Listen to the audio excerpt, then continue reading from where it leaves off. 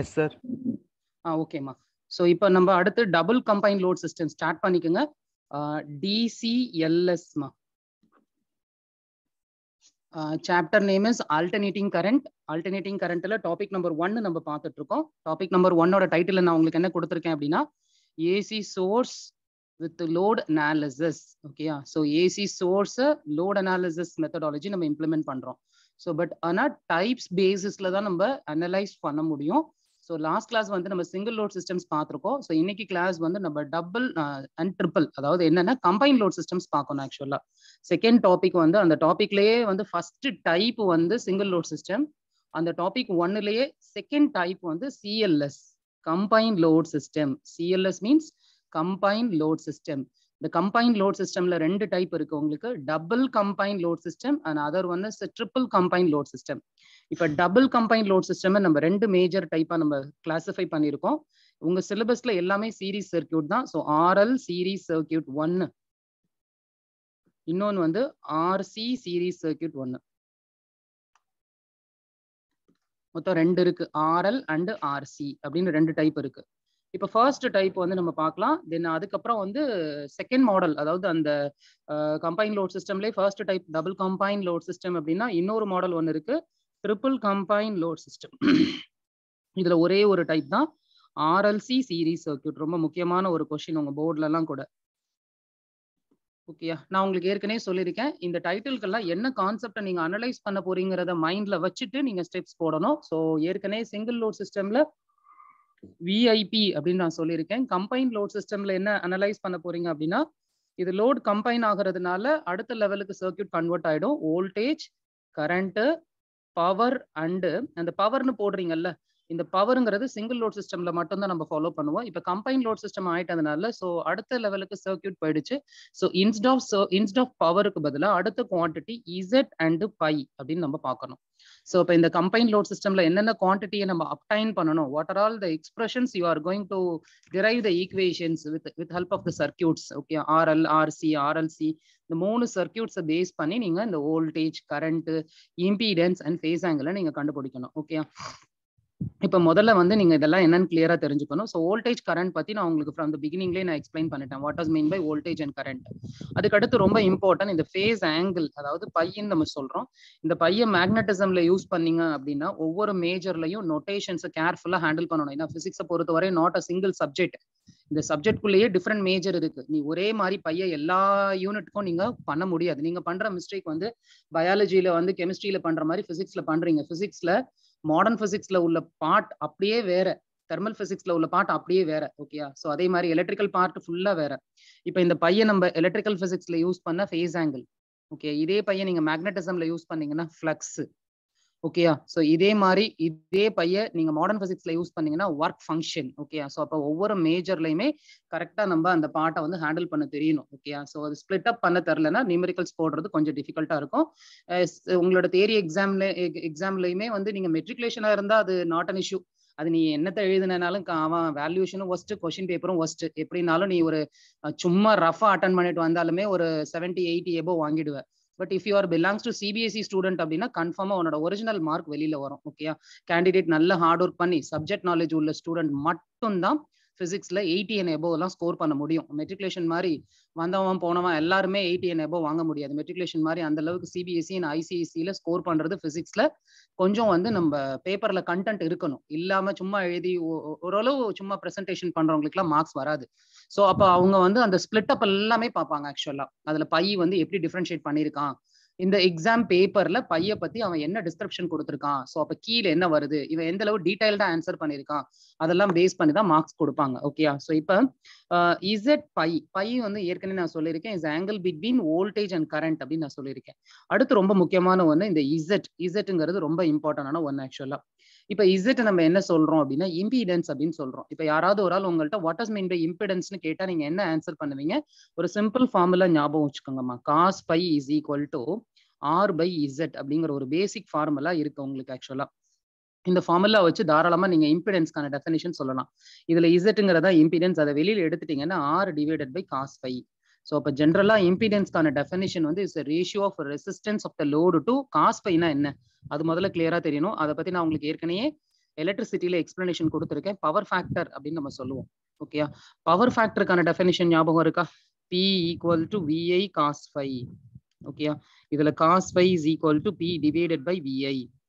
Okay, இதுல P அப்படிங்கிறது real power and VI அப்படிங்கிறது அப்பேரண்ட் பவர். நம்ம வீட்டில் ஸ்விட்சில் இருக்கக்கூடிய பவரை தான் அப்பேரண்ட் பவர்னு சொல்கிறோம். நம்ம வீட்டில் லோடு, அதாவது ஃபேனு, வாட்டர் ஹீட்டர், அதில் இருக்கக்கூடிய பவர், பல்பு, இதில் இருக்கக்கூடிய பவர் எல்லாமே ரியல் பவர்னு சொல்கிறோம். அப்போ லோடோட பவருக்கும் சோர்ஸோட பவருக்குமான ஒரு ரேஷியோ தான் பவர் ஃபேக்டர். அந்த ரேஷியோ, அந்த பவர் ஃபேக்டருக்கும் ஓகேயா உங்கள் லோடு ரெசிஸ்டன்ஸுக்குமான ரேஷியோவை தான் நம்ம இம்பிடன்ஸ்னு சொல்ல முடியும். ஓகேயா, ஸோ இந்த குவான்டிட்டிஸ் எல்லாம் இருக்கிறதுனால தான் இப்போ உங்கள் ஹியூமன் பாடியில் n number of quantities are there. இது எல்லாமே ஒழுங்கா ப்ராசஸ் ஆனாதான் ஹியூமன் பாடி ஃபங்க்ஷன் ஆகுது. அது மாதிரி தான் நம்ம வீட்டில் இன்னைக்கு வந்து நம்ம எலக்ட்ரிக்கல் அப்ளிகேஷன், எலக்ட்ரானிக் அப்ளிகேஷன்ஸ் நிறைய அப்ளிகேஷன் யூஸ் பண்ணிட்டு இருக்கோம். பட் எங்கேயோ இருக்கக்கூடிய ஒரு கரண்ட் ஜென்ரேட் ஆகி பவர் லைன் வழியா வந்து சப்ஸ்டேஷன்ல ப்ராசஸ் ஆகி ஓகே உங்க ஸ்ட்ரீட்டுக்கு வந்து டிரான்ஸ்ஃபார்மருக்கு வந்து பக்காவா ஒரு நெட்வொர்க் பண்ண முடியுது அப்படின்னா அதுல பாடியில எப்படி உங்களுக்கு தலையில இருந்து கால் வரைக்கும் அந்த பிளட் சர்க்குலேஷன்ஸ் இருக்கோ அது மாதிரிதான் it starting from the power plant to நீங்க எண்டா யூஸ் பண்ற உங்க வீட்டுல யூஸ் பண்ற ஃபேன் வரைக்கும் ஒரு பெரிய லாங் ஜேர்னி அந்த எலக்ட்ரிசிட்டி பண்ணி வருது ஆக்சுவலா. அப்படி வரும்போது அதுல இருக்கக்கூடிய குவான்டிட்டிஸ் எல்லாமே ரொம்ப முக்கியம். அதுல ஏதாவது ஒரு குவான்டிட்டி வந்து கொஞ்சம் டிவியேட் ஆனா கூட அது அப்படியே மொத்தமா அந்த கண்டக்டரே எஃபெக்ட் பண்ணி மொத்த சிஸ்டமையுமே அதை டைலூட் பண்ணும். ஸோ அதனால இதுல இருக்கக்கூடிய ஒவ்வொரு குவான்டிட்டியுமே ரொம்ப இம்பார்ட்டண்டா இருக்கறனால அதை பத்தி நம்ம கொஞ்சம் கிளியரா தெரிஞ்சுக்கணும். ஓகே, சரி, இப்போ நம்ம டைரக்டா கொஸ்டின்குள்ள போலாம். ஃபர்ஸ்ட் வந்து ஆர்எல்மா, ஆர்எல் சீரிஸ் சர்க்கியூட் டைட்டில் போட்டுக்குங்க. RL series circuit. ஸோ இதுல நான் உங்களுக்கு ஏற்கனவே சொல்லியிருக்கேன், சர்க்கியூட் டயக்ராம்ங்கிறது ரொம்ப ரொம்ப முக்கியமான ஒன்று. ஸோ அதுக்கான ஹிண்ட் உங்களுக்கு கொஸ்டின்லேயே கொடுத்துருக்காங்க. ஆர்எல் ரெசிஸ்டிவ் லோடுல நம்ம ரெசிஸ்டர் எடுத்துக்கிறோம், இண்டக்டிவ் லோட்ல இண்டக்டர் எடுத்துக்கிறோம். ஸோ அப்போ ரெசிஸ்டர், அதுக்கடுத்து இண்டக்டர், RL. இப்போ இந்த லோடு இதெல்லாம் ஆக்சுவலா லோடுக்கு அக்ராஸா கண்டிப்பா டிராப் இருக்கும். ஸோ அதனால நான் அதை VRன்னு போட்டுக்கிறேன். இதுக்கு அக்ராஸா உள்ள டிராப்பை வந்து VLன்னு போடுறேன். இப்போ இந்த டிராப்பை நீ எப்படி கால்குலேட் பண்ண முடியும் அப்படின்னா இங்க சோர்ஸ் வோல்டேஜ் ரொம்ப முக்கியம். இதுதான் சோர்ஸ் வோல்டேஜ் Vன்னு சொல்றோம். இந்த சோர்ஸ் ஆன் ஆனா லோடுக்குள்ள கரண்ட் ஃப்ளோ ஆகுது. அந்த கரண்ட்டுக்கு பேர் தான் ஆல்டர்னேட்டிங் கரண்ட். அந்த கரண்ட் லோடு வழியா ப்ராசஸ் ஆகி return back to the source. இப்போ லோடு வந்து கரண்ட்னால ப்ராசஸ் ஆகிட்டு இருக்கும்போது கண்டிப்பா ஒவ்வொரு லோடுக்கு அக்ராஸா அந்த டிராப் வோல்டேஜ்ங்கிறது ரொம்ப இம்பார்ட்டண்டா இருக்கு. ஓகேயா, ஸோ அந்த டிராப் வோல்டேஜை எப்படி கால்குலேட் பண்ண முடியும் அப்படின்னா VR இஸ் ஈக்குவல் டு இது ரெசிஸ்டிவ் லோடோட டிராப் வோல்டேஜ், அதனால I இன்டூ R அப்படின்னு நம்ம எடுத்துக்கலாம். அடுத்து செகண்டரி VL. ஓகேயா, VL அப்படின்னா இண்டக்டிவ் லோடோட டிராப் வோல்டேஜ். ஸோ அது கரண்ட் இன்டூ நான் ஏற்கனவே சொல்லியிருக்கேன் ஆறுங்கிறது ஒன்லி ரெசிஸ்டருக்கு மட்டும்தான் வரணும்.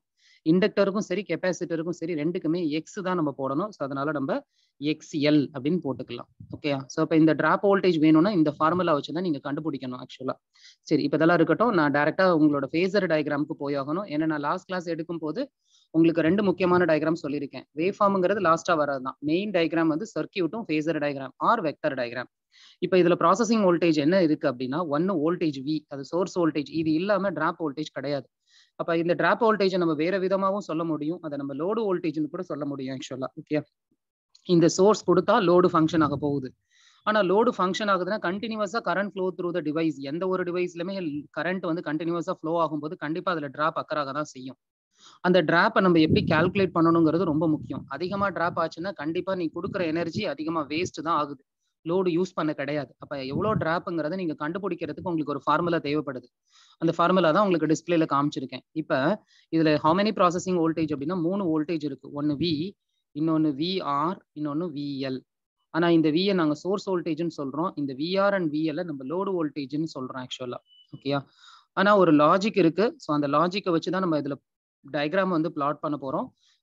இப்ப இந்த சோர்ஸ் வோல்டேஜ் வந்து ஏசி சோர்ஸ் வோல்டேஜ்னு இது நம்ம சொல்றோம் ஆக்சுவலா. இதுக்கு பவர் ஃபேக்டர் இருக்கு. ஏசிக்கு பவர் ஃபேக்டர் உண்டு, டிசிக்கு பவர் ஃபேக்டர் கிடையாது. ஏசிக்கு ஃப்ரீக்வன்சி உண்டு, டிசிக்கு ஃப்ரீக்வன்சி கிடையாது. இதெல்லாம் கொஞ்சம் பார்த்துக்கணும். ஸோ இப்போ உங்களுக்கு காஸ் ஆஃப் பை, அதாவது ட்ரிகனாமெட்ரிக் ஃபங்க்ஷனை வச்சு தான் அந்த பவர் ஃபேக்டரை நம்ம ரெப்ரசென்ட் பண்றோம். கொசைன் ஆஃப் பைன்னு போடுறாங்க. ஸோ இப்போ ட்ரிகனாமெட்ரிக் ஃபங்க்ஷன் வந்தாலே அந்த லைன் வந்து ஜென்ரலா நீங்க 11th பிசிக்ஸ்ல மெக்கானிக்ஸ்ல படிக்கணும் ஆக்சுவலா. What is the difference between resultant force and main force? Main ஃபோர்ஸ்க்கு angle கிடையாது, ரிசல்டன்ட் ஃபோர்ஸ்க்கு ஆங்கிள் இருக்கு. இங்க நீங்க ஆங்கிளை வச்சு நீங்க அந்த பவர் ஃபேக்டர் அனலைஸ் பண்றதுனால நீங்க வரையக்கூடிய அந்த லைன் ரிசல்டன்ட் லைனா இருக்கணும். ஏன்னா cos of theta, sign of theta இது ரெண்டுமே ரிசல்டன்ட் லைனா எடுத்துதான் நீங்க 11th மெக்கானிக்ஸ்ல சால்வ் பண்ணுவீங்க. ஸோ அந்த பேசிக் நாலேஜ் இருந்தது அப்படின்னா தாராளமா நீங்க விஏ ஒரு ரிசல்டன்ட் லைனா வரையலாம். அப்ப மெயின் லைனுக்கும் ரிசல்டன்ட் லைனுக்கும் என்ன டிஃபரன்ஸ்? மெயின் லைன்னா ஆக்சிஸ்க்கு பேரலா வந்தா அது மெயின் லைன், ஆக்சிஸ்க்கு பிட்வீன்ல வந்ததுன்னா அது ரிசல்டன்ட் லைன் ஆக்சுவலா. ஸோ நான் அப்போ ஆக்சிஸ்க்கு பிட்வீன்ல நான் ட்ரா பண்றேன். இப்போ நான் இது வந்து வீன்னு எடுத்துக்கலாம். ஓகேயா. அடுத்து என்னோட அடுத்த வோல்டேஜ் என்ன இருக்கு? விஆர் இருக்கு, அடுத்து விஎல் இருக்கு. அடுத்து விஆர் நான் இங்க வரைஞ்சிடுறேன். இப்போ விஎல் வரையணும். நான் விஎல்ல மேல கொண்டு போகணுமா கீழே கொண்டு போகணுமா நம்ம பார்க்கணும் ஆக்சுவலா. இப்போ நான் உங்களுக்கு ஏற்கனவே லாஸ்ட் கிளாஸ் நடத்தும் போது ஆர் லோடு வந்து இன் போலாரிட்டி லோடுன்னு சொல்லுவாங்க. அது வந்து இன்ஃபேஸ் லோடுன்னு கூட சொல்லலாம் ஆக்சுவலா. ஏன்னா அதுக்கு என்ன கிடையாதுமா, அந்த கொஸ்டின் எல்லாம் ஒழுங்கா படிச்சீங்கன்னா உங்களுக்கு பை இஸ் ஈக்குவல் டு 0 டிகிரின்னு நான் போட்டிருப்பேன். So in face, okay, face கிடையாது. ஸோ அதுக்கடுத்து L load and C load பார்த்தீங்க அப்படின்னா பை வந்து இதுல மைனஸ் பை பை 2 எடுப்பீங்க, இதுல வந்து by is equal to plus by by 2 எடுப்பீங்க. ஓகேயா. ஸோ இதுக்கு வந்து இன்ஃபேஸ் இருக்கிறதுனால இது இன் போலாரிட்டி லோடுன்னு சொல்லுவாங்க. என்ட்ரன்ஸ்ல இதெல்லாம் கேட்டிருக்கேன் ஆக்சுவலா. இன் போலாரிட்டி லோடு அப்படின்னா ஆர் லோட தான் இன் போலாரிட்டி லோடுன்னு சொல்லுவாங்க. ஏன்னா அதுக்கு ஃபேஸ் ஷிஃப்ட் கிடையாது. ஸோ அதனால அதுக்கு போலாரிட்டியும் கிடையாது. L லோடுங்கிறது negative polarity load, C லோடுங்கிறது positive polarity load. இதெல்லாம் இண்டிவிஜுவலா இருக்கணும். சிங்கிள் லோட் சிஸ்டமா இருந்தா இந்த மாதிரி ஃபங்க்ஷன் ஆகும். இதுவே கம்பைன் ஆகும்போது அதனுடைய ஃபங்க்ஷன் மாற ஆரம்பிக்கும். ஓகேயா. இப்போ கம்பைன் லோட் சிஸ்டம்ல நீங்க ஃபர்ஸ்ட் ஆர்எல் எடுத்துக்கிறீங்க, அடுத்து ஆர்சி எடுத்துக்கிறீங்க, அடுத்து ஆர்எல்சி எடுத்துக்கிறீங்க. ஓகேயா. இதுல உங்களுக்கு ரெசிஸ்டர், ஓகேயா, combine with inductor, resistor combine with capacitor, resistor combine with L and C.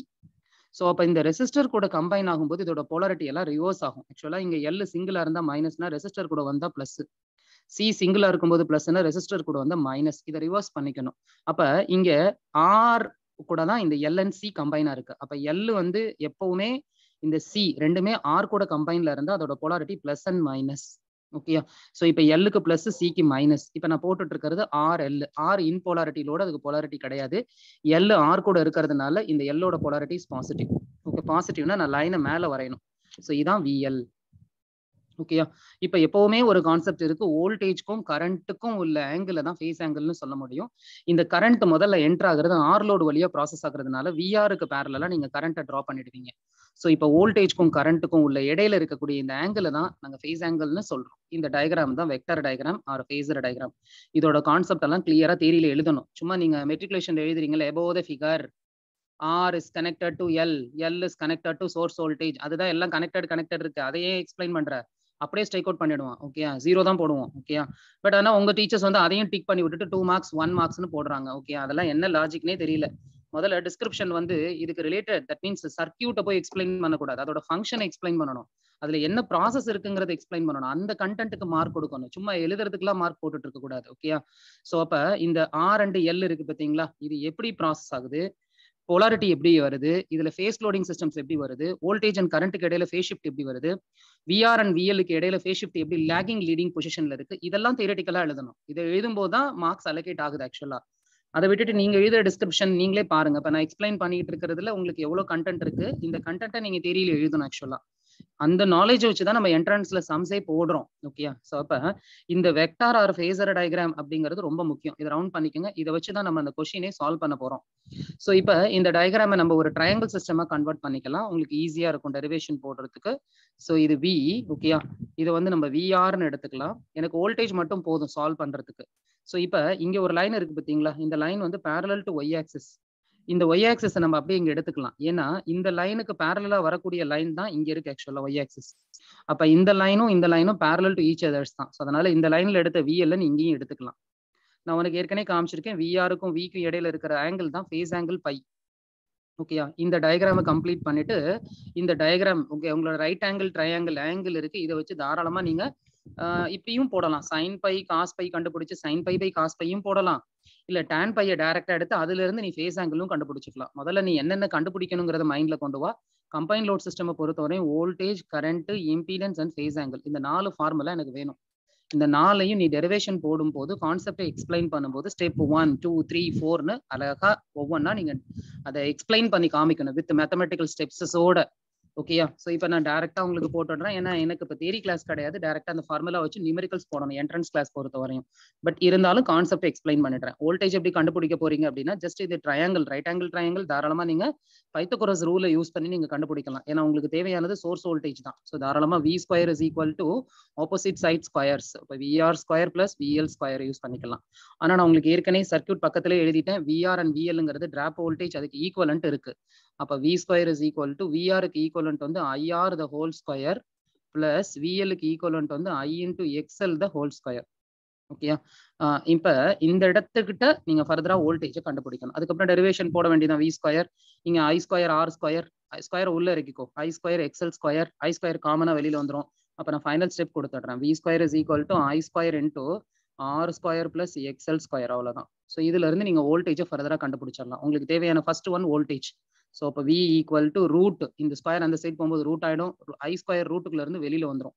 அப்போ we equal to I into root of R square plus XL square. So இதுதான் உங்க வோல்டேஜ்.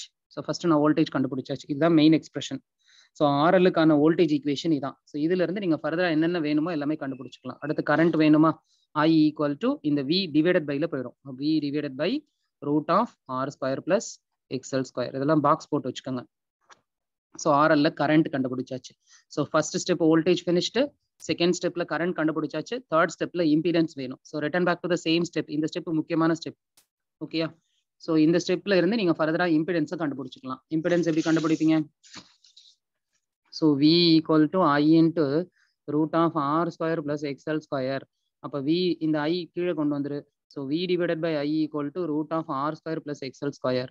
இந்த வி பை ஐயை இசட்னு மாத்திருங்க. அப்போ Z is equal to root of R square plus XL square. So இதான் உங்களோட இசட்டுக்கான formula. So இப்போ இசட்டும் கண்டுபிடிச்சிட்டேன், இம்பிடன்ஸும் போட்டாச்சு. லாஸ்டா வந்து இந்த ஃபேஸ் ஆங்கிள் நீங்க கண்டுபிடிக்கலாம். நான் சொன்ன மாதிரி ஏற்கனவே tan பை ஃபார்முலா யூஸ் பண்ணிக்கோங்க. So tan by is equal to VL அப்போஸ்ட் divided by பேஸ்மா. இந்த ஹைபார்டினஸ் ஓகே அதெல்லாம் ஞாபகம் இருக்கா அந்த ஃபார்முலாலாம்? ஸோ 10th மேக்ஸ்ல உள்ள ட்ரிகனாமெட்ரிக் ஃபார்முலா, அதை யூஸ் பண்ணிக்கோங்க. So tan by is equal to VL by VR. விஎலுக்கு equivalent வந்து ஐ into XL, விஆருக்கு equivalent I into R. So I cancel. அப்போ tan by equal to XL by ARMA. அப்போ by நீங்க வேணும். So tan inverse of XL divided by R. So உங்களுக்கு தேவையான 4 step இதுல வந்துருச்சு. So இசட்டும் கண்டுபிடிச்சாச்சு, பையும் கண்டுபிடிச்சாச்சு, வியும் கண்டுபிடிச்சாச்சு, ஐயும் கண்டுபிடிச்சாச்சு. இப்போ நீங்க ஒரு நியூமெரிக்கல் போடும் போது அது ஆர்எல்ல போடுறீங்கன்னா, இப்போ நான் போட்ட இந்த ஸ்டெப்ஸ் எல்லாம் ஞாபகம் வரணும். முக்கியமா we, I, Z and by இந்த ஃபார்முலாஸ் ஞாபகம் வந்தாதான் நீங்க ஃபர்தரா அந்த நியூமெரிக்கல்ல அப்ரோச் பண்ண முடியும். ஓகேயா? ஸோ இதெல்லாம் நோட் பண்ணிட்டீங்கன்னா ஆர்எல் முடிஞ்சிச்சுமா.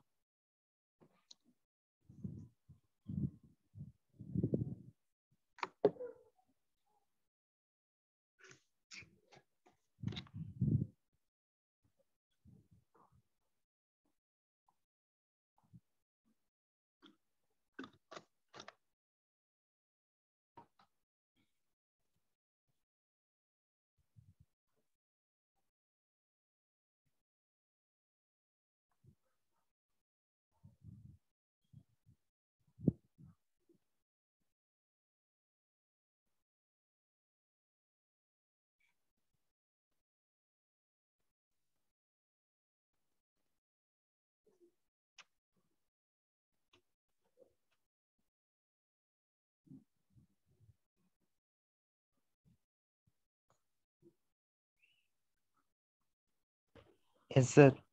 ஓகேமா. நெக்ஸ்ட் ஆர்சி போட்டுக்குங்க. இப்போ ஆர்சி நீங்க தான் போட போறீங்க. இந்த ஆர்எல்ல ஒரு சின்ன சின்ன மாடிஃபிகேஷன் பண்ண ஆர்சி போட்டுடலாமா? என்னென்ன மாடிஃபிகேஷன் சொல்றேன், நீங்க சால்வ் பண்ணுங்க.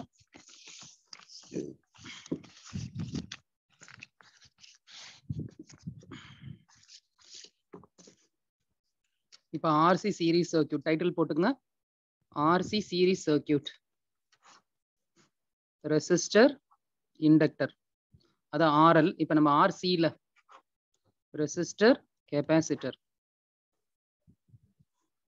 ஸோ இங்கே விஆர் போட்டுக்கோ, இங்கே விசி போட்டுக்கோ, சோர்ஸ் வோல்டேஜ் கனெக்ட் பண்ணிக்கோங்க. இது வி. இப்போ நான் ஏற்கனவே உங்களுக்கு சொல்லியிருக்கேன், சி சிங்கிளா இருந்தா பாசிட்டிவ், சி ஆர் கூட வந்து அதோட போலாரிட்டி நெகட்டிவ். இதுக்கு போலாரிட்டி கிடையாது.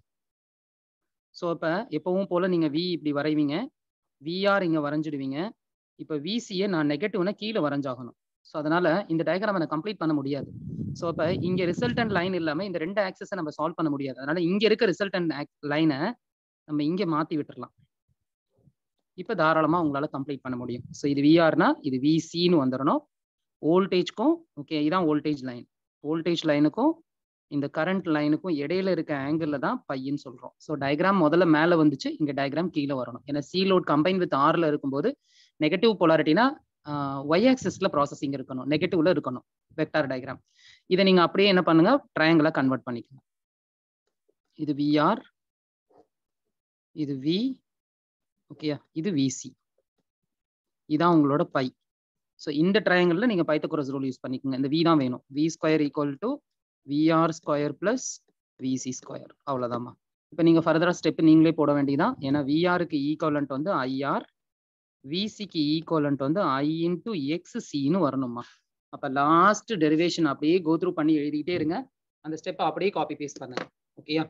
அங்கே எங்கெல்லாம் எக்ஸல் போட்டிருக்கீங்களோ அதை எல்லாத்தையும் எடுத்துட்டு இங்கே எல்லாமே XC போடுங்கம்மா. XC போட்டு ஃபார்முலா ஸ்டெப்பை பூரா மாத்துங்க.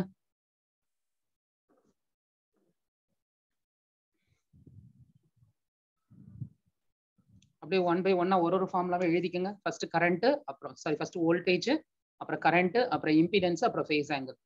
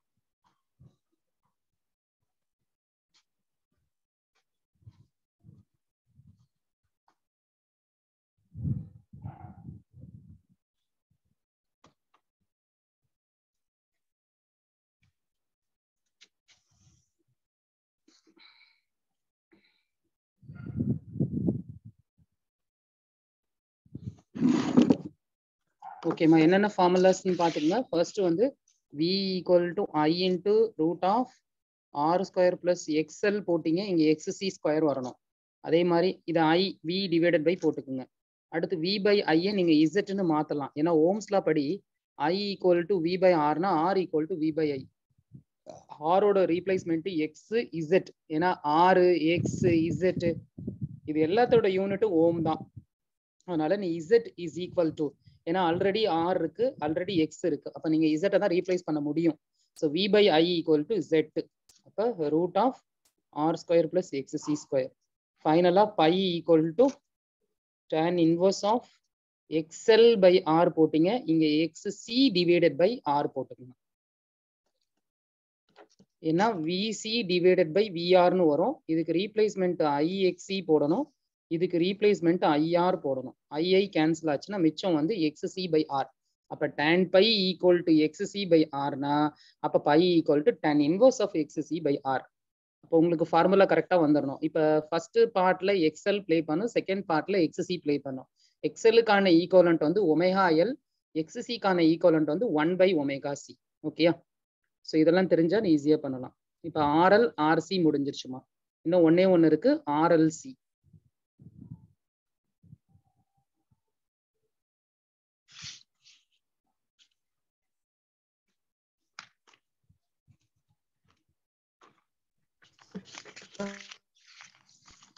Paper எடுக்கட்டுமா? Circuit டயகிராம்ல plus minus explain பண்ணுங்க சார். அப்பாடா, மழை தாண்டா வரப்போகுது இன்னைக்கு. உங்க பேட்ச்ல டவுட் கேட்டிருக்கீங்கடா. இப்ப ஃபர்ஸ்ட் வந்து ரெசிஸ்டர், இண்டக்டர் நோட்டுன்னு போட்டுக்கிடாமா. இது மாதிரி கேட்டா தாண்டாமா ஏதாவது டீட்டெயிலா எக்ஸ்பிளைன் பண்ண முடியும். ஓகேயா? ஸ்டூடெண்ட்ஸ் இன்ட்ராக்டே பண்ணலன்னா டக்கு டக்குன்னு சிலபஸ் முடிக்கணும்னு மட்டும்தான் ஃபேக்கல்ட்டிக்கு மைண்ட்ல இருக்கும். நீங்க எந்த அளவு இன்ட்ராக்ட் பண்றீங்களோ அந்த அளவுக்கு ஃபேக்கல்ட்டி நல்ல இன்வால்வ்மெண்டோட டீச் பண்ணுவாங்க. Resistor, capacitor. ஓகேயா? ஸோ இப்போ அடுத்து ஆர்எல்சி, ரெசிஸ்டர், இண்டக்டர், கெப்பாசிட்டர். எனக்குலாம் என் சப்ஜெக்ட் பொறுத்தவரை ஸ்டூடெண்ட் நல்லா இன்ட்ராக்ட் பண்ணா சப்ஜெக்டை எக்ஸ்ட்ரீம் லெவல்ல டீச் பண்ணுவேன். அதெல்லாம் இன்ட்ராக்ஷனே இல்லைன்னா நானும் அந்த மாதிரி மாறிப்பேன். இப்ப அடுத்து வந்து resistor, inductor, capacitor. So RLC இதை வந்து எஸ்எல்எஸ்ன்னு சொல்றோம். ஆர்எல், ஆர்சி, ஆர்எல்சி இதை சிஎல்எஸ்ன்னு சொல்லுவோம். இந்த கம்பைன்ல இது ரெண்டும் வந்து டபுள் கம்பைன் லோட் சிஸ்டம், இது ட்ரிபிள் கம்பைன் லோட் சிஸ்டம். ஓகேயா? இப்போ நான் ஒரு எக்ஸாம்பிள் சொல்றேன், நல்லா பாருங்க. ஃபர்ஸ்ட் நீங்க ஒரு டிவி வச்சிருக்கீங்க. ஆக்சுவலா இந்த டிவிக்கு கெப்பாசிட்டர் யூஸ் பண்ணிருக்கீங்க. ஃபர்ஸ்ட் கேஸ்ல ஒன்லி சி மட்டும் தான். அடுத்தது செகண்ட்ல ஆர் சி யூஸ் பண்ணிருக்கீங்க. தேர்டுல ஆர் எல் சி யூஸ் பண்ணிருக்கீங்க. கெப்பாசிட்டரோட ஜெனரல் யூஸ் என்னன்னு எடுத்துட்டீங்கன்னா டு ஸ்டோர் த எலக்ட்ரான். எதுக்காண்டி ஸ்டோர் பண்ற? நீ எதுக்காண்டி பேங்க்ல பணத்தை ஸ்டோர் பண்ணி வைக்கிற? உனக்கு எப்ப பத்தாம இருக்கு, உனக்கு இன்சஃபிஷியன்டா இருக்கும் போது பேங்க்ல ஸ்டோர் பண்ண அமௌண்ட் எடுத்து உன்னுடைய ப்ராப்ளம் நீ சால்வ் பண்ணிக்கிற. அதே மாதிரிதான் இப்ப நான் யூஸ் பண்ற லோடு, அது எல்இடி டிவியா இருக்கட்டும், ஓகே என்ன வேணாலும் இருந்துட்டு போட்டோம், ஃப்ரிட்ஜா இருக்கட்டும், வாஷிங் மிஷினா இருக்கட்டும், எதா இருந்தாலுமே எப்பவுமே இந்த பவர் டிபெண்ட் பண்ணியே இருக்க முடியாது. ஏன்னா பவர் கட் இஷ்யூ நிறைய வருது. இப்போ சம்மர் டைம்ல எல்லாம் பாத்தீங்கன்னா அடிக்கடி கரண்ட் கட் ஆயிடுது. இப்ப அந்த மாதிரி பவர் கட் ஆகும் போது நீங்க ஜென்ரலா கம்ப்யூட்டருக்கு நீங்க கொடுக்கக்கூடிய டெம்பரரி சப்ளை யாருன்னு எடுத்துக்கிட்டேன்னா யூபிஎஸ் கொடுக்கலாம். அன்இன்டரப்டட் பவர் சப்ளை யூபிஎஸ் இருக்கு. இல்லைன்னா எஸ்எம்பிஎஸ் கொஞ்சம் advanced switched mode power supply use பண்ணிக்கலாம். இது எல்லாத்துலயுமே முக்கியமான ஒரு எலிமெண்ட் யாருன்னு பார்த்தோன்னா கெப்பாசிட்டர் தான். கெப்பாசிட்டர் பேங்க்னு நம்ம அதை சொல்லலாம் ஆக்சுவலா. ஏன்னா பவர் இருக்கும் போது உங்க வீட்டுல கரண்ட் இருக்கும் போது அது சார்ஜிங் மோடுல ப்ராசஸ் ஆகும். கிட்டத்தட்ட இன்வெர்டர் மாதிரின்னு வச்சுக்கோங்க. அப்ப பவர் டிஸ்கனெக்ட் ஆனோம்னா ஸ்டோர் பண்ண எனர்ஜியை உங்க லோடுக்கு கொடுத்து அதை ஆப்ரேட் பண்ணுது. அப்ப கெப்பாசிட்டர்ங்கிறது ஒரு டெம்பரவரியா அதை மட்டும்தான், பர்மனெண்டா நம்ம பண்ண முடியாது. எப்ப பவர் வந்துருச்சோ மறுபடியும் அதை சார்ஜிங் மோடுக்கு கன்வெர்ட் ஆயிடும். இப்ப நான் ஒரே ஒரு விஷயம் சொல்லியிருக்கேன். இப்ப ஒரு லோடு, ஒரு எல்இடி டிவி நீங்க வச்சிருக்கீங்க. அந்த டிவி வந்து இப்ப பவர்ல ஆப்ரேட் ஆயிட்டு இருக்கு. திடீர்னு பவர் கட் ஆயிடுச்சு. பவர் கட் ஆனோன்னு நீங்க கெப்பாசிட்டர் 3 கேஸ்ல வச்சிருக்கீங்க. இந்த 3 கேஸ்ல எது பெஸ்ட்ங்கிறத நீங்க தான் சொல்லணும். இப்ப ஃபர்ஸ்ட் கேஸ்ல capacitor to store the electron, அந்த ஸ்டோர் பண்ண எலக்ட்ரானுக்கு நான் லோடுக்கு கொடுக்குறேன். செகண்ட் கேஸ்லயும் கெப்பாசிட்டர் இருக்கு, நான் ஸ்டோர் பண்ண எலக்ட்ரானுக்கு லோடுக்கு கொடுக்குறேன். தேர்ட் கேஸ்லயும் எலக்ட்ரான் ஸ்டோர் ஆயிருக்கு, அந்த ஸ்டோர் ஆன எலக்ட்ரானுக்கு நான் உன்னோட லோடுக்கு கொடுக்குறேன். இந்த 3 கேசஸ்லயுமே நான் தனித்தனியா நான் ஆப்ரேட் பண்ணியிருக்கேன். ஆனா லோடு இந்த 3 கேஸ்ல ஏதோ ஒரு கேஸ்ல ரொம்ப பெட்டரா ஃபங்க்ஷன் ஆகுது. எந்த கேஸ்ன்னு சொல்ல முடியுமா? நீ 3 கேஸ்லயுமே எலக்ட்ரானை லோடுக்கு கொடுக்குற, ஸ்டோர் பண்ண எலக்ட்ரானை கெப்பாசிட்டர்ல இருந்து எடுத்து கொடுக்குற. ஆனா 3 கேஸ்ல இருந்து எலக்ட்ரான் போனாலும் ஏதோ ஒரு கேஸ்ல இருந்து வரக்கூடிய எலக்ட்ரான்னால லோடு வந்து பெட்டர் ரிசல்ட்டை கொடுக்குது. அது எந்த கேஸா இருக்கும்னு நினைக்கிறீங்கம்மா?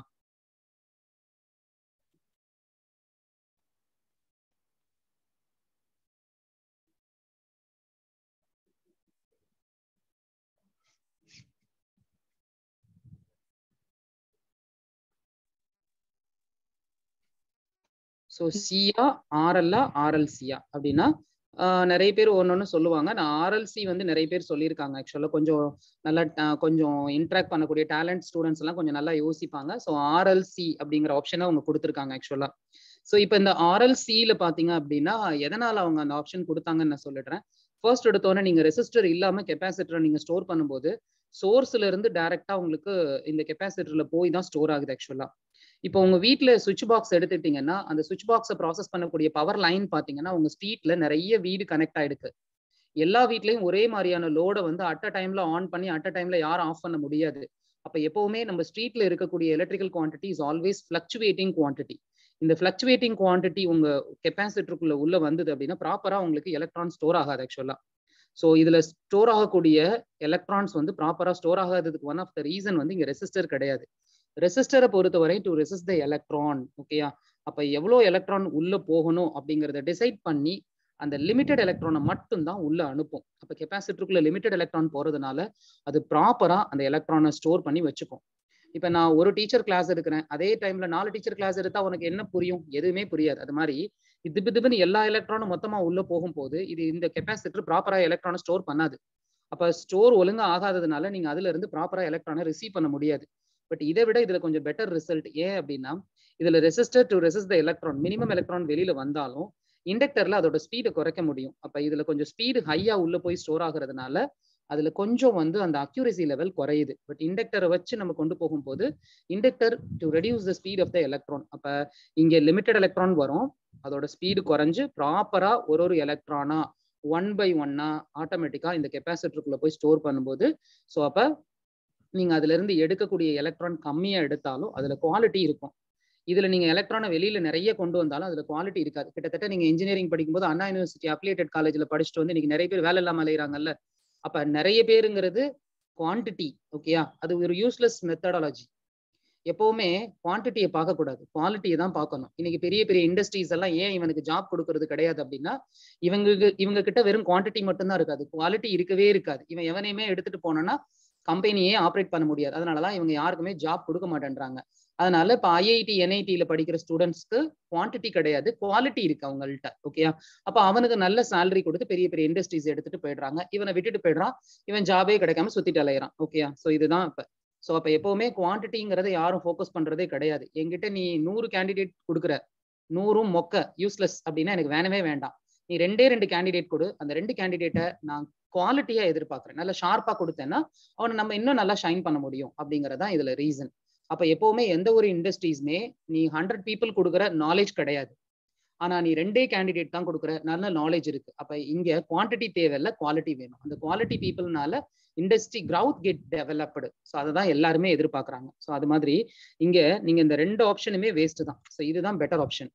ஸோ இது மாதிரி நீங்க ஒரு ஸ்டெப்பா போகும்போது தான் நம்ம ப்ராக்டிக்கலா அந்த ரிசல்ட்டை இம்ப்ரூவ் பண்ண முடிஞ்சிச்சு. ஓகேயா, சரி. இப்போ நம்ம இந்த சொன்ன விஷயத்தை அப்படியே வச்சு இந்த போலாரிட்டியை நம்ம ப்ராசஸ் பண்ண முடியும்.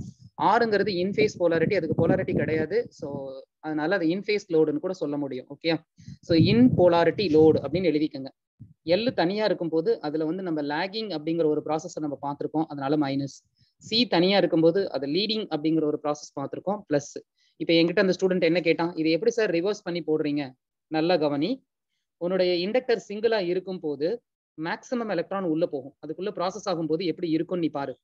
ஆனா அதுவே ரெசிஸ்டர் நீ போடும்போது இந்த resistor to resist the electron, இப்ப 1000 எலக்ட்ரானும் மொத்தமா இந்த இண்டக்டருக்குள்ள போகும்போது அதோட ஸ்பீடு எந்த அளவுக்கு ரெடியூஸ் ஆகுங்கிறத நீ தான் யோசிக்கணும்.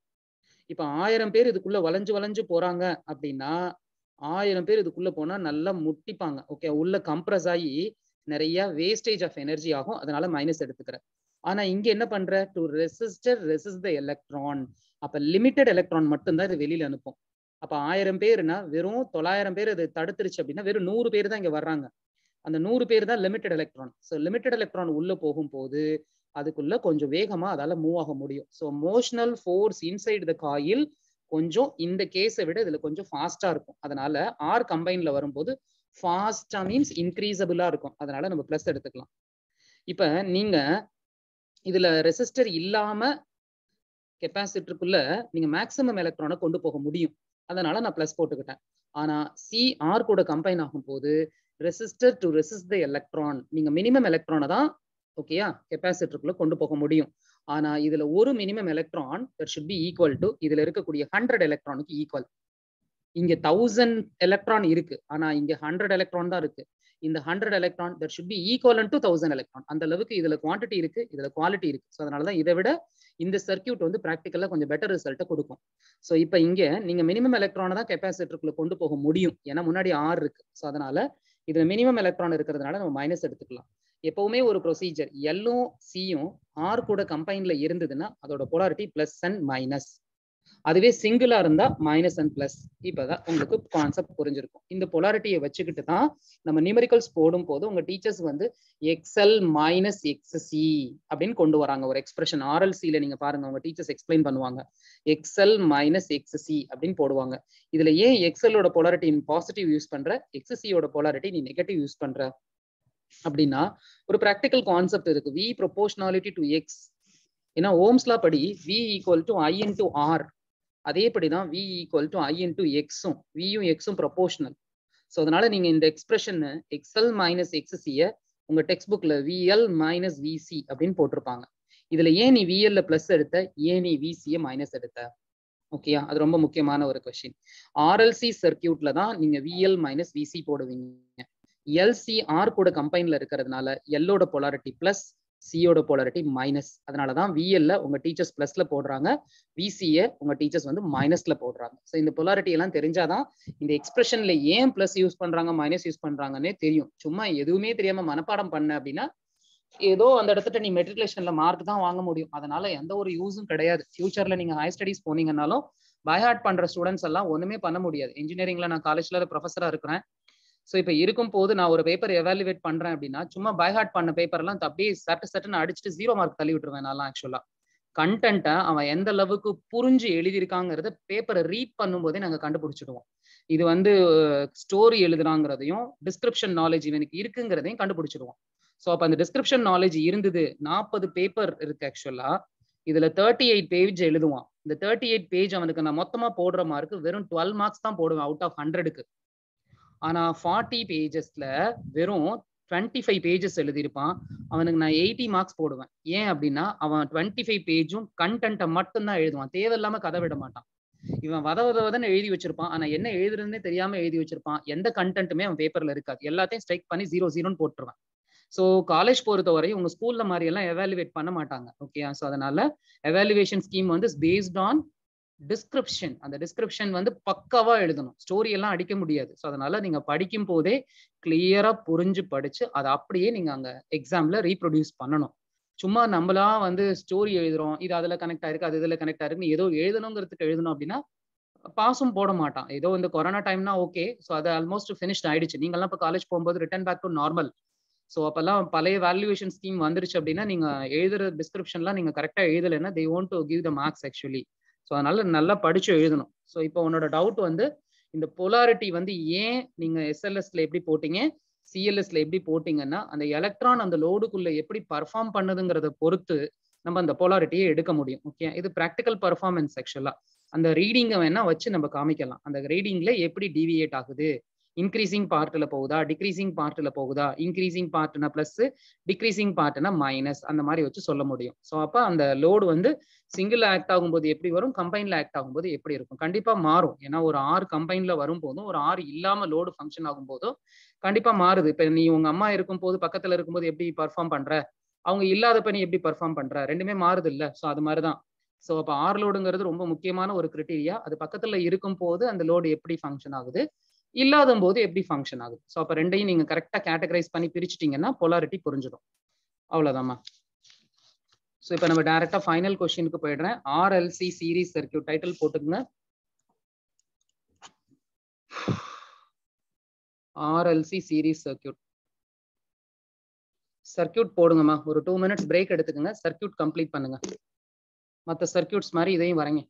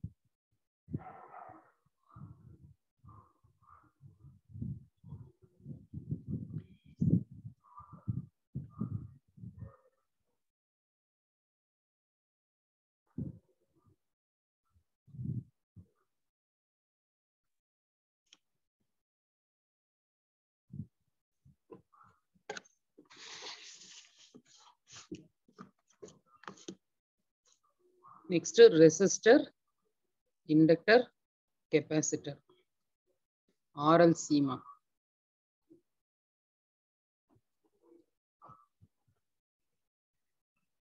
சோர்ஸ் வோல்டேஜ் கனெக்ட் பண்ணியாச்சு. இப்போ ஒவ்வொரு லோடுக்கு அக்ராஸா உங்களுக்கான drop voltage is there. So first VR, அடுத்து விஎல், அடுத்து விசி. ஓகேயா? ஸோ இப்போ உங்களுக்கு இது வி, எப்பவும் போல இங்க விஆர். ஆனா இதுல 3 வோல்டேஜ் வந்துருச்சு. எப்பவும் 2 தான் இருக்கும், ஆனா அதுல 3 இருக்கு பாருங்க. டிராப் வோல்டேஜே 3 வந்துருச்சு. ஸோ அதனால இது இன் ஃபேஸ், இது போலாரிட்டி பிளஸ், இது போலாரிட்டி மைனஸ். ஏற்கனவே நான் எக்ஸ்பிளைன் பண்ணியிருக்கேன். ஸோ அதனால நீங்க பாசிட்டிவை சூஸ் பண்ணணும்.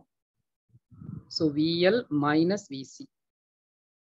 ஸோ வோல்டேஜ்க்கும் கரண்ட் லைனுக்கும் இடையில இருக்கிறது ஃபேஸ் ஆங்கிள் பை. அவ்வளோதான். இதான் இந்த ஆர்எல்சிக்கான ஃபேஸர்.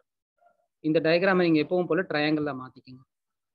வி, விஆர், இந்த லைன் விஎல் மைனஸ் விசி, இங்கே பை. பழைய ஸ்டெப் படி அப்படியே போடுங்க. Using Pythagoras rule, V square equal to VR square plus VL minus VC the whole square. ஓகேயா? ஸோ இது ரொம்ப முக்கியமான கொஸ்டின், உங்க போர்டுலலாம் அடிக்கடி கேட்குற கொஸ்டின் இது. ஸோ விஆருக்கு ஈக்குவலண்ட் வந்து ஐஆர், விஎல்லுக்கு ஈக்குவலண்ட் வந்து ஐ இன்டு எக்ஸ்எல், விசிக்கு ஈக்குவலண்ட் வந்து ஐ இன்டு எக்ஸ்சி.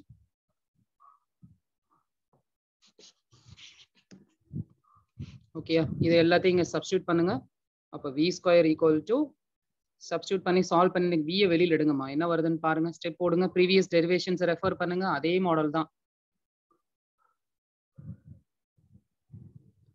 இந்த சாப்டரை பொறுத்த வரையும் இந்த ஸ்டெப்ஸஸ் எல்லாம் நான் ஏன் எக்ஸ்பிளைன் பண்றேன்னா, இதுல எந்த ஸ்டெப்ல இருந்து வேணாலும் நியூமெரிக்கல் நீங்க சால்வ் பண்ற மாதிரி இருக்கு. அதனால எல்லா ஃபார்முலாவும் பை ஹார்ட் பண்ண முடியாது. ஸோ ஸ்டெப்ஸஸ் கிளியரா புரிஞ்சுன்னா டக்குன்னு ஒரு 2 ஸ்டெப்பை போட்டு நம்ம சால்வ் பண்ணி ஒரு பேசிக் ஃபார்மேட்ல இருந்து நம்ம எல்லா ஸ்டெப்பையும் டக்குன்னு கொண்டு வந்துட முடியும் ஒரு 1 மினிட்ல.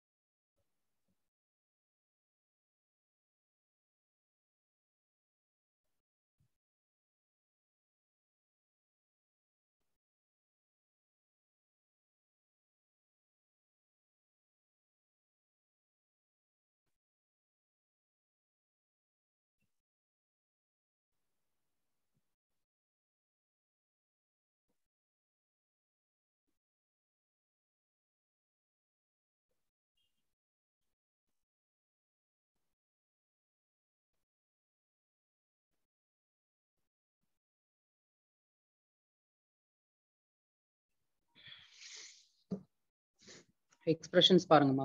v equal to I into root of R square வரும்.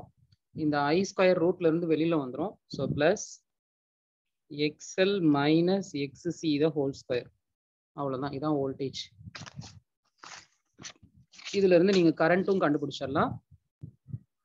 I equal to V by root of R square plus XL minus xc the whole square. So அடுத்து வந்து நீங்க அந்த v by I போட்டீங்கன்னா the term it should be equal to the root of the entire thing. So இப்போ v by I is replaced z மா, z equal to root of r square plus xl minus xc the whole square.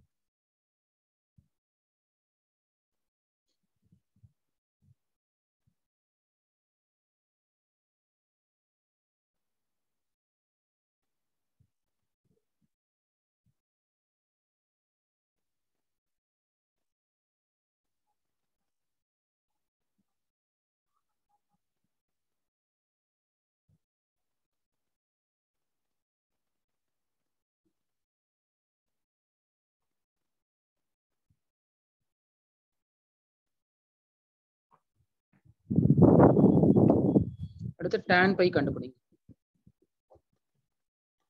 VL minus VC and opposed divided by base VR.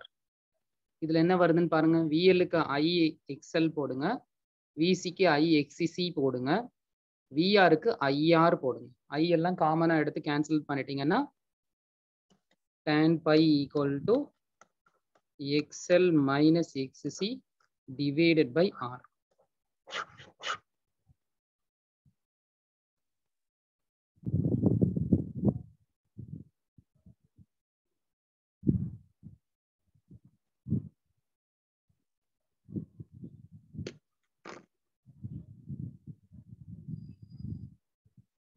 So இப்போ இதுல இருந்து நீங்க by கண்டுபிடிச்சுக்கலாம். So pi equal to tan inverse of XL minus XC by R.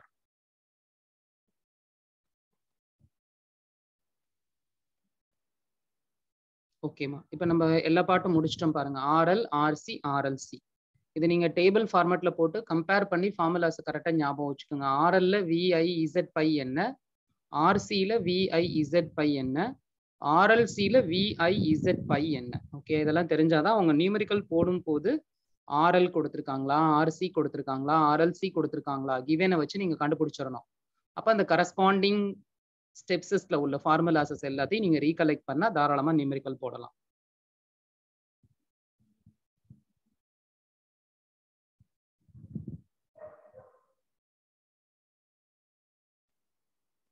Okay, நான் problem கொடுக்குறேன், போடுங்க.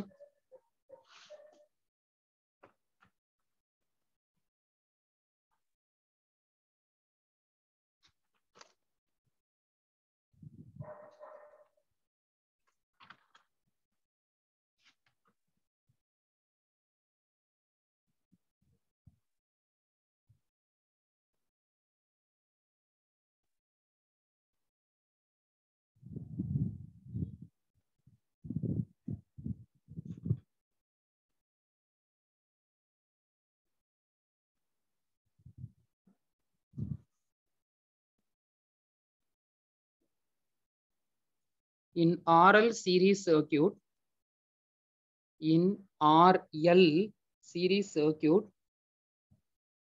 R equal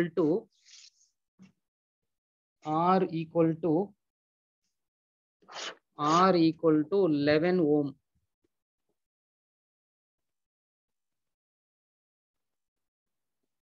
L equal to 35 Henry.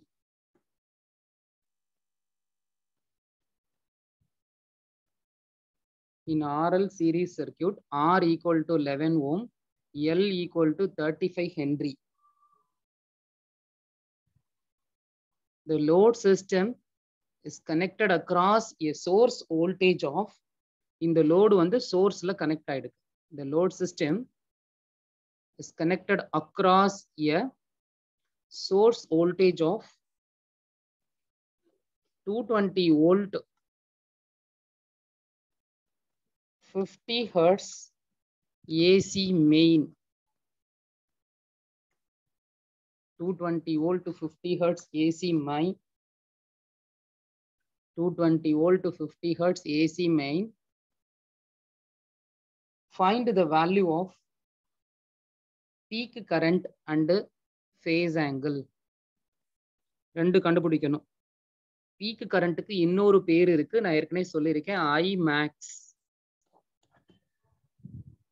Calculate the value of maximum current and phase angle between voltage and current, அதாவது phase angle pi கண்டுபிடிக்கணும்.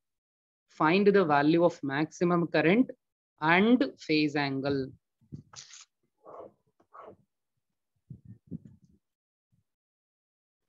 இப்ப ஆர்எல்ங்கிறது உங்களுக்கு தெரிஞ்சு போச்சு. அப்படியே நீங்க ஆர்எல் அப்படிங்கிற ஒரு கான்செப்ட் இதுக்கு முன்னாடி நடத்தினதுல ஆர்எல் அப்படியே ரெஃபர் பண்ணிக்கோங்க. அதுல இருக்க ஃபார்முலாஸை யூஸ் பண்ணி தான் நம்ம போட போறோம்.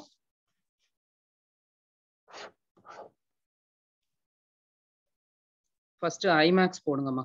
இது என்ன வருதுன்னு பாருங்க. அப்புறம் நம்ம ஃபேஸ் ஆங்கிள் பை அப்புறம் கண்டுபிடிக்கலாம். ஃபர்ஸ்ட் நம்பர் 1 முடிங்க. ஐமேக்ஸ் இஸ் ஈக்குவல் டு இது ஆர்எல், கண்டிப்பா இசட் யூஸ் பண்ணி தான் நீங்க போடணும். So I equal to we by R அப்படிங்கிறது ஓம்ஸ் லா ஃபார்முலா. பட் இங்க ஆர் போட முடியாது. ஆருக்கு பதிலாக நம்ம இசட் போடணும். ஏன்னா ஆர், எக்ஸ், ஜெட் எல்லாத்தோட யூனிட்டும் ஓம் தான். சர்க்கியூட்டோட லெவல் மாறும் போது அடுத்தடுத்த ஃபங்க்ஷனை நம்ம இம்ப்ளிமெண்ட் பண்ணணும். ஸோ இங்க ஐ மேக்ஸ் இது ஓம்ஸ்லா ஸ்கிப்பு. ஓம்ஸ்லா ஸ்கிப்ல நான் ஏற்கனவே சொல்லியிருக்கேன். ஐ மேக்ஸ் வந்தா இந்த இடத்துட்டையும் வி மேக்ஸ் தான் வரணும். ஸோ அப்போ உங்களோட formula I maths equal to we maths divided by Z. அவ்வளோதான், இதான் நீங்க கண்டுபிடிக்க போறீங்க. ஸோ உங்களுக்கு வி மேக்ஸ் இசட்டுக்கான ஃபார்முலா உங்களுக்கு வேணும். உங்களுக்கு இங்க 220 கொடுத்துருக்காங்க பாத்தீங்களா? இந்த வோல்டேஜ் வந்து ஏசி மெயின் சப்ளை வோல்டேஜ். இது supply voltage is also called RMS voltage. So அப்போ விஆர்எம்எஸ் ஈக்குவல் டு 220 கிவன். அதை வச்சு நீங்க வி மேக்ஸ் கண்டுபிடிக்கலாம். ஏன்னா VRMS equal to VM by √2 அப்படின்னு ஒரு ஃபார்முலா உங்களுக்கு ஆர் லோடுல நான் எக்ஸ்பிளைன் பண்ணியிருக்கேன். ஏன்னா இது ஆர்எல் சர்க்கியூட், ஆர் லோடு இருக்கு. ஸோ அதனால நீங்க VRMS equal to VM by √2. இந்த விஎம்ங்கிறது வி மேக்ஸ். ஸ்டெப் தான் எக்ஸ்பிளைன் பண்ணணுமா? நான் எக்ஸ்பிளைன் பண்ணிடுறேன். இந்த டிவைட் பண்ணி போடுற டிவிஷன் டேபிள்லாம் நான் எக்ஸ்பிளைன் பண்ண முடியாது. ஓகேயா? ஜேஇ ஸ்டூடெண்ட் நீங்க, அதனால கொஞ்சம் இந்த டிவிஷன் டேபிள்லாம் கொஞ்சம் ஃபாஸ்டா போட்டு எனக்கு ஆன்சர் சொல்லுங்க. VRMS equal to Vmax divided by √2. As a teacher, I just to explain the concept. 2 2 4 4 2 8 அப்படிலாம் எக்ஸ்பிளைன் பண்ணிட்டு டேபிள் எக்ஸ்பிளைன் பண்ணிட்டு இருக்க முடியாது. ஸோ அந்த டிவிஷன் டேபிள் மல்டிப்ளைலாம் நீங்க கொஞ்சம் ஃபாஸ்டா போடணும். அதெல்லாம் உங்க கால்குலேஷன் பார்ட் அதெல்லாம். So VRMS equal to VM by √2. General formula உங்களுக்கு Vmax நியூமரேட்டர் வேணும், இம்பிடன்ஸ்ங்கிற வேல்யூ வேணும். இது ரெண்டு தெரிஞ்சா ஃபர்ஸ்ட் எய்ம் முடிஞ்சிருச்சு. ஸோ இப்போ விமேக்ஸ் எப்படி கண்டுபிடிப்பீங்க? VRMS 220 so into √2. அப்போ நான் விமேக்ஸ் நானே கண்டுபிடிச்சாச்சு. Simple value 220 into √2. ஓகேயா? நீ √2 1.414ன்னு எடுத்து 220யோட நீ மல்டிப்ளை பண்ணி எழுதினாலும் ஓகே. இல்லை 220 இன்ட்டு √2ன்னு வச்சுட்டு அதுக்கப்புறம் நீ இசட்டை கண்டுபிடிச்சு டிவைட் பண்ணாலும் ஓகே. அது உன்னோட கன்வீனியன்ட் தான். அது நீ எப்படி வேணாலும் எடுத்துக்கோ. எனக்கு தேவை ஐமேக்ஸ் ஃபைனலாக ஒரு ஆன்சர் வேணும். எவ்வளோ ஆம்பியர் வருதுன்னு நீ கண்டுபிடிக்கணும். இப்போ இசட் கண்டுபிடிக்கிறதுக்கு ஃபார்மேட் என்ன? இது என்ன லோடு? RL load. ஆர்எல்ல இசட்டுக்கு ஃபார்முலா என்ன? நம்ம போட்ட ஸ்டெப்பை பாருங்க, ப்ரீவியஸ் பேஜ் ரெஃபர் பண்ணுங்க. Z equal to √r² + XL². இதான் உங்க ஃபார்மேட். இதுல இருந்து ஜெட்டை கண்டுபிடிங்க. ஸோ ஆல்ரெடி விமேக்ஸ் வந்து 220 √2 நான் கண்டுபிடிச்சாச்சு. இப்போ ஜெட்டை கண்டுபிடிச்சிங்கன்னா ரெண்டையும் டிவைட் பண்ணி நீங்க first part of the numerical அதை நீங்க ஃபினிஷ் பண்ணலாம். எனக்கு எவ்வளவு ஆம்பியர் வருதுன்னு சொல்லுங்க. Z equal to √r. ஓகேயா? உங்களுக்கு சம்மில் நான் R கொடுத்துட்டேன். R வந்து 11 ஓம் கொடுத்துருக்கேன். அப்போ 11². ஓகே, கால்குலேஷன் போடுங்க, ஸ்டார்ட் பண்ணுங்க. ஓகேயா? 11² + XL². சார் XL இல்லையே சார், நான் எங்க போறது? கண்டுபிடிங்க. XL equal to ω/L. L கொடுத்துருக்கேன்ல சம்மில். L equal to 35. சார் ஒமேகாவுக்கு நான் எங்க போறது? ஒமேகாங்கிறது ஆங்குலர் ஃப்ரீக்வன்சி. அது இல்லையே சார் அப்படின்னா ω equal to 2πf basic formula.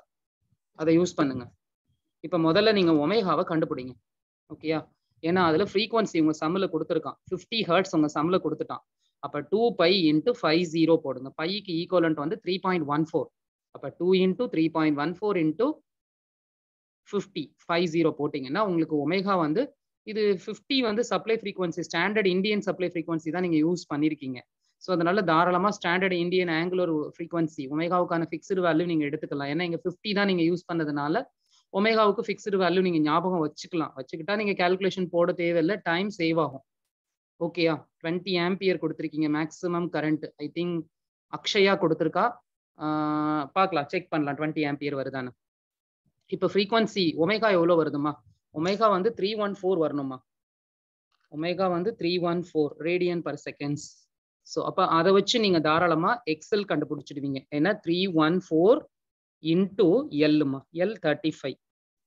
So இப்போ உங்களுக்கு எக்ஸல் கிடைச்சிரும். So 314 into 35.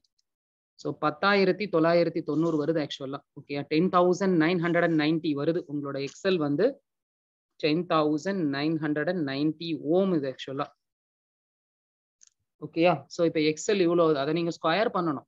So I think value check பண்ணுங்க கரெக்டா வருதான்னு. 10,990 இன்டூ 10,990. அந்த answer plus R square 11 into 11. So root of answer எடுத்தீங்கன்னா ஃபைனலா உங்களோட Z எவ்வளோ வரணும்னா 10,990 தான் வருது ஆக்சுவலா.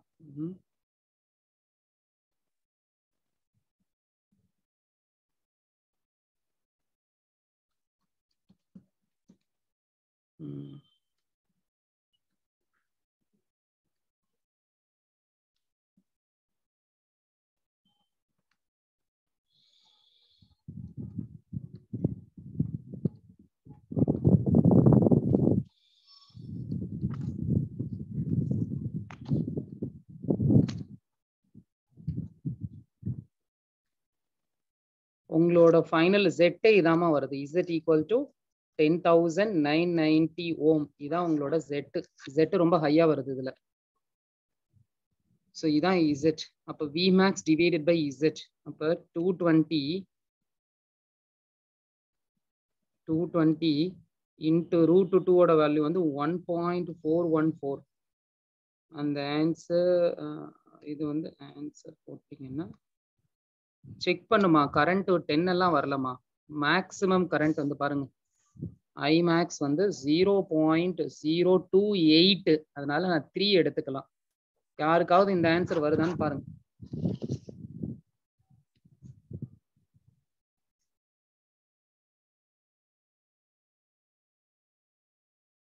ஏசி சாப்டர்ல கால்குலேஷன் லென்த்தியா வரும். ஸோ கேர்ஃபுல்லா போடணும்.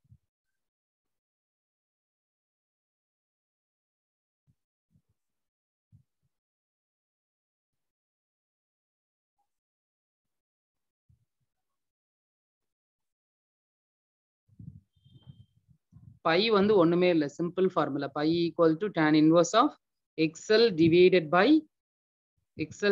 By R. எக்ஸல் வந்து நீங்க 314 இன்டூ 35 டிவைடட் பை 11 போட்டீங்கன்னா உங்களுக்கு பை கிடைச்சிடுமா.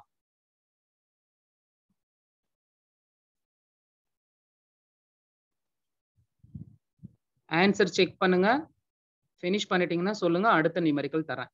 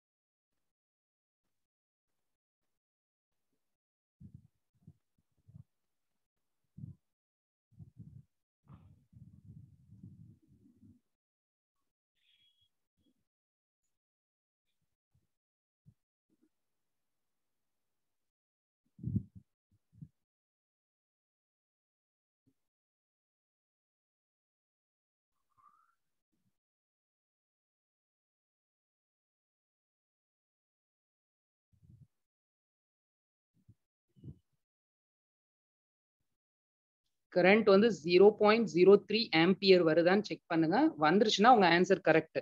நம்ம அடுத்த நியூமெரிக்கல் போலாம்.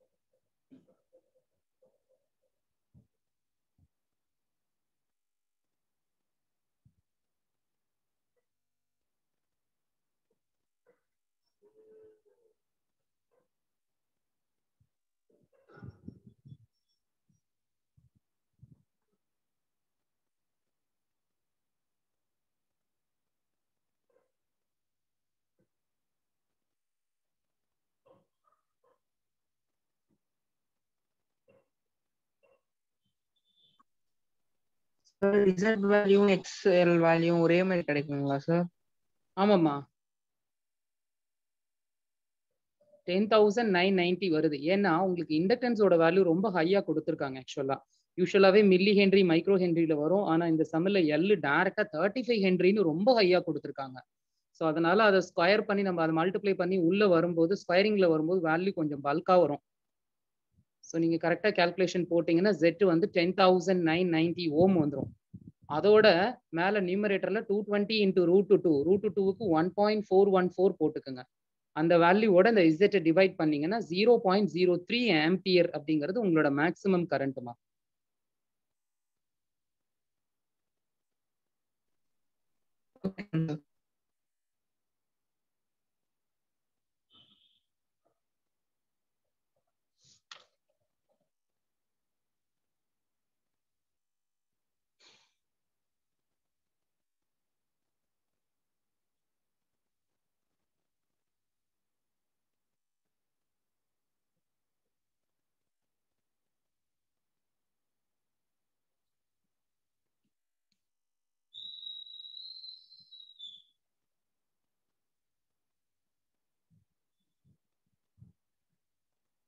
சரி, நெக்ஸ்ட் ப்ராப்ளம் வாங்க.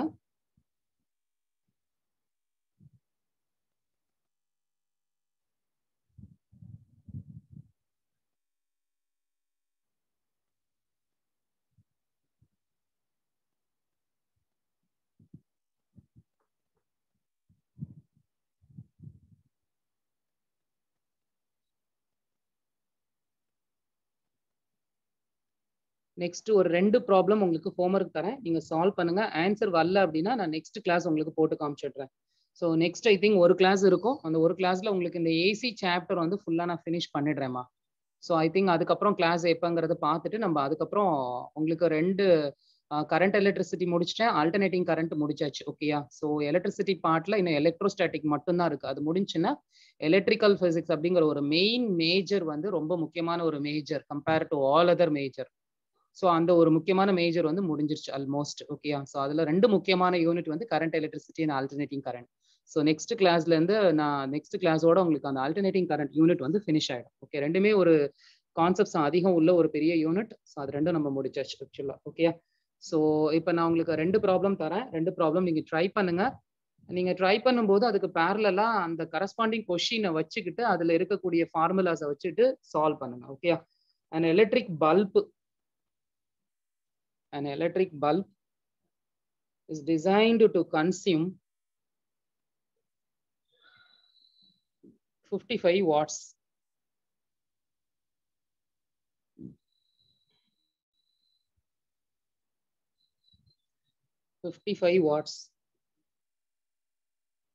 Is operated at 110 volt. Is operated at 110 volt. அதாவது அந்த பல்போட ஆப்ரேட்டிங் வோல்டேஜ் வேற, சோர்ஸ் வோல்டேஜ் வேற.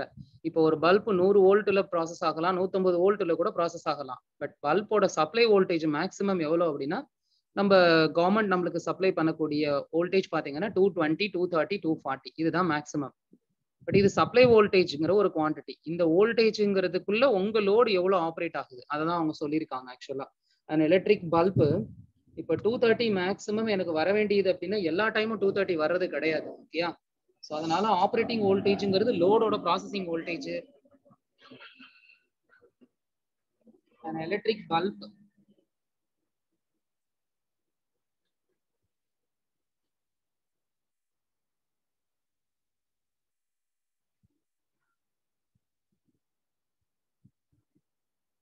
an electric bulb is designed to consume 55 watts, is operated at 110 volt. It is connected to a 220 volt 50 hertz AC line. It is connected to a 220 volt 50 hertz AC line through a choke coil.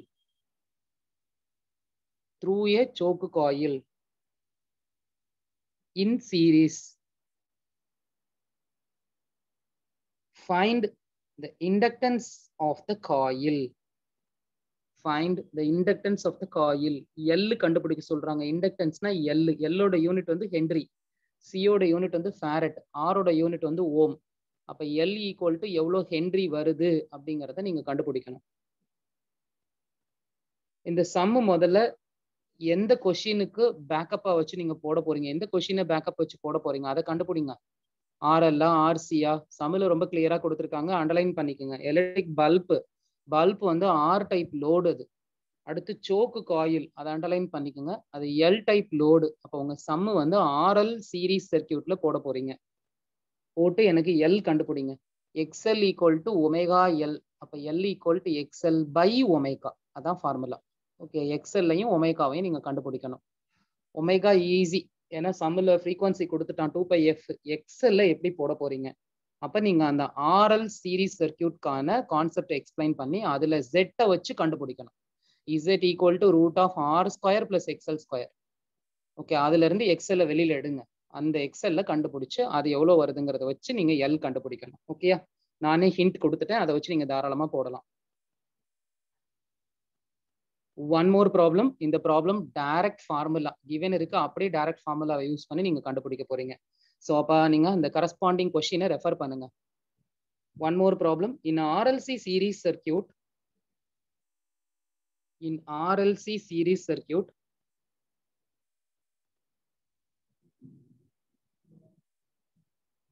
R, capital R equal to 300 ohm. Capital R equal to 300 ohm.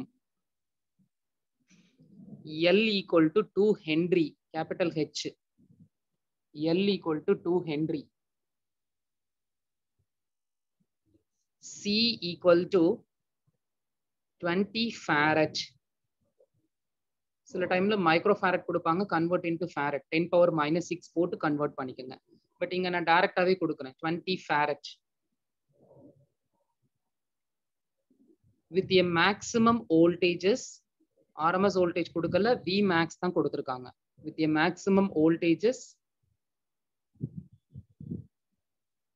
50√2, 50 into √2, 50√2 volt. ஏன்னா அது maximum voltage இல்ல, அதோட unit வந்து volt.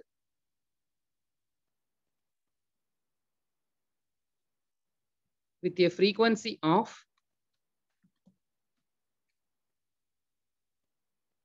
20 Hz, 20. frequency ரொம்ப கம்மியா இருக்கு, 20 with a frequency f is equal to small f is equal to 20 Hz, 20 Hz. Find number 1 RMS voltage and current. IRMS um VRMS உம் கண்டுபிடிக்கணும். number 1 RMS voltage and current.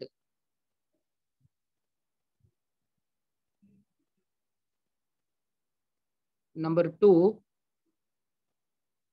voltage across each load, அதாவது VR, VL, VC. அது எல்லாத்துக்கும் formula அந்த corresponding கொஸ்டினை refer பண்ணுங்க. IR, IXL, IXC அதை வச்சு நீங்க கண்டுபிடிக்கலாம். Number 1 RMS voltage and current ரெண்டு கண்டுபிடிக்கணும். நம்பர் 1லயே IRMS தனியா வரணும், VRMS தனியா வரணும். Number 2 voltage across each load, மொத்தம் 3 லோடு இருக்கு, Rக்கு தனியா, Lக்கு தனியா, Cக்கு தனியா, VR, VL, VC.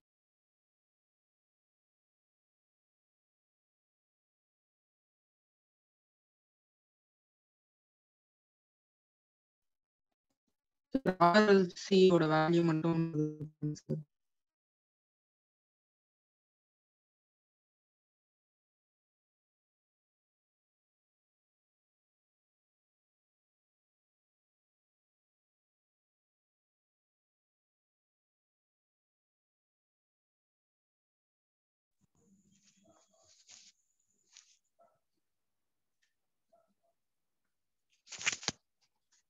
லாஸ்டா ஒன் மோர் எய்ம் இருக்குமா அந்த ப்ராப்ளம்ல, one more aim phase angle சேர்த்துக்குங்கம்மா. By ஒன்னு கண்டுபிடிக்கணும்.